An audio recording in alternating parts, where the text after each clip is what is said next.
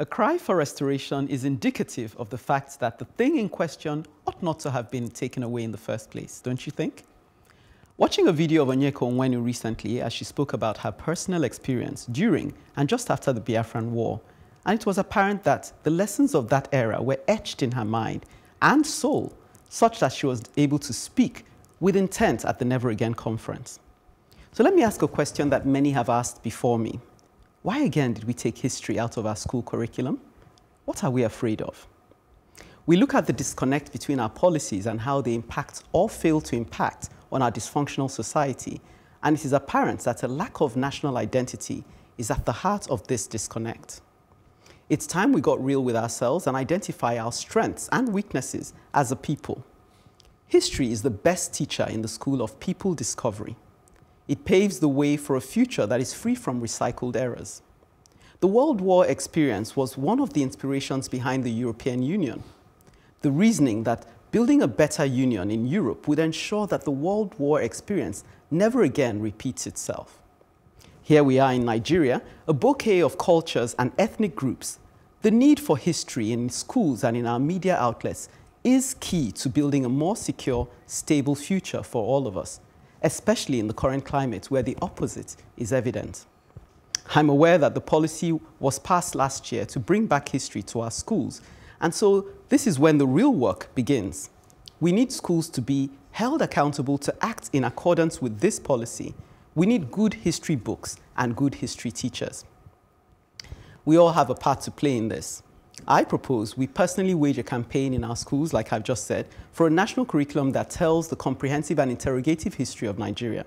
More than ever, it's time to bring back our history. I totally agree with you on this. You know, it's so important for us to go forward. We really need to know where we're coming from. Also, the thing about history, it instills a level of pride, a level of value, a level of self-worth in the individual. So now, going back to sometimes your makes slave, you cry. It makes us cry. No, but it goes back to your slave exactly. mentality. Yeah. You know, the reason Africans do better than, you know, the so-called African Americans and whatever the case may be is because we still have a sense of our history. Most of them over there don't really know where they come from. They don't even know, they don't really know our values Ancestry and everything. And yes, and they're grasping, they're doing their best to try and hold on to something. That's why they continue saying African motherland and all of that. Meanwhile, they don't even fully understand what that means. Okay. No, some of them want to reconnect to motherland, but they know it's motherland. But they know it's motherland. Yeah, they know this is motherland. But those of us who have the pride of remaining and retaining the motherland are gradually forgetting, you know, the history. Meanwhile, those that left once, you know, to imbibe the history, they feel, look, oh, you guys are lucky. You should be able to trace your family genealogy up to this. But for this, I really don't know. I don't have that identity. And so for me, that's why history is about identity. And it doesn't just, okay, sorry, quickly. It's not just about the secondary school or primary school. It should be a curriculum, even in the university. You take it as a compulsory course to a certain level. And so with that, you imbibe it. So you now, even in your normal life, you now want to learn and read about history. The thing about our history is that we, as Africans, we know that there was life beyond the slave trade, life before the slave trade. We know all these things. Now, the African Americans and all those people, they don't know that. So we have that value system that we got from our royal days and everything. That gives us a sense of being, a sense of identity. And that also is the sort of thing that pushes us to be better, to maybe strive to go back to when we were, you know, royalty and we were doing so well. Because it's amazing. If you really, really study African history, you'll be shocked to find out that we were the first to do so many things. We built, if you see the Benin, is it the Benin Kingdom? I mean, the architecture back then, would anybody believe? That's why it was called a city. Yes, because but look at it now.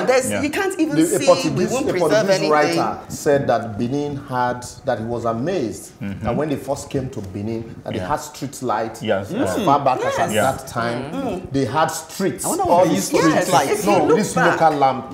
But still, it was a thought-out process. And so and all the streets had lights, and the streets were well paved, swept, and you see, you don't even know that. So, that's why you find out that most black African Americans would rather watch your epic movies than the ones where you try to be like American. Yes. While I was in secondary school, so the very first year, history was made compulsory for all students. And be you science or arts, you had to take history. Okay. But at the time we got to the second year, which was I think SS2 now, history was, it was an optional course. Yeah. It was an optional course. And at the end of the day, there were just 2 students in the whole school doing history. Okay. Do you know why? I didn't do history, to be honest with you. Do you know why? Okay.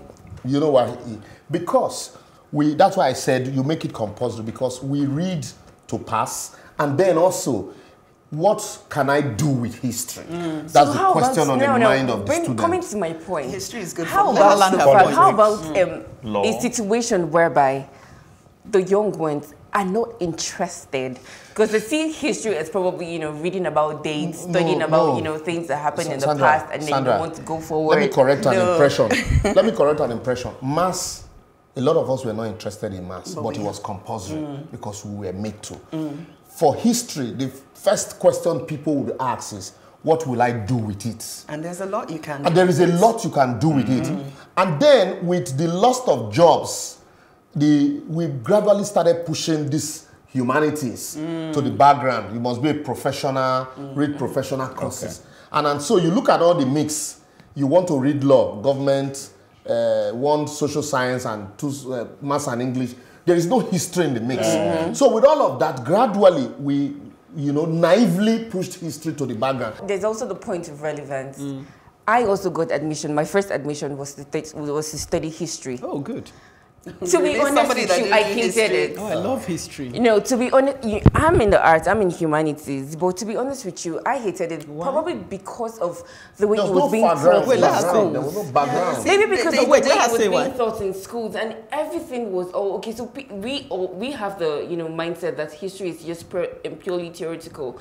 You can't relate to it. You can't even picture it in your mind. They just reading how they were taught. It was how we're taught. To be honest with you. I fell in love with history because of how I was taught history. How were you taught history? I was taught that my history teacher, I was taught history. I won't say I fell in love with history in Nigeria. It was when I went to the UK, and then my teacher was so good at bringing it to life. That I could actually place myself in that time. Yes, until it hits you like you're watching TV. Something. You can picture it in your mind. Then it's beautiful. Let me also quickly correct an impression, because I was taught history the way you were taught, but we were made to understand, because ours was class 1 to 5. Yes, same here. We were made to understand that this is the way to go.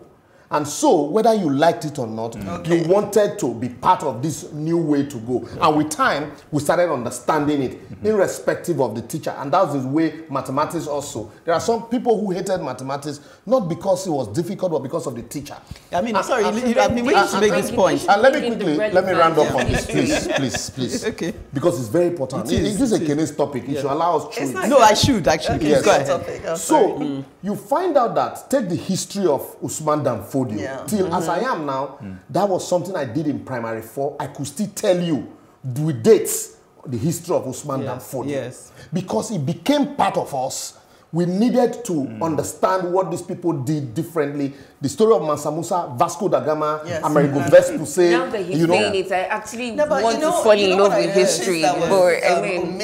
When I was studying history in Nigeria, we had all that, but we didn't have any real history on Biafra. I don't remember reading. But the curriculum today apparently includes that. History the recent curriculum includes that. The thing we need to push for, because the reasons they gave, I just want to quickly chip that in, were these reasons, and I felt they were very flimsy. That nobody was interested in doing history, that you can't do anything with it. Those are the reasons they gave. Those are the reasons they gave for taking it out of the curriculum. But unfortunately, it's not a valid reason. Like you just take out.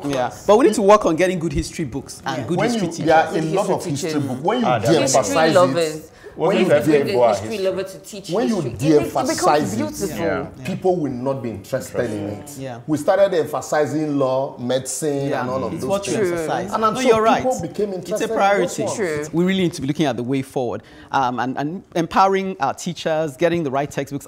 Over to you, parents, over to you, everyone listening. I'm convinced that owning our history is at the foundation of national identity and development. After the break, Libros also speaks of reconciling past events to move forward.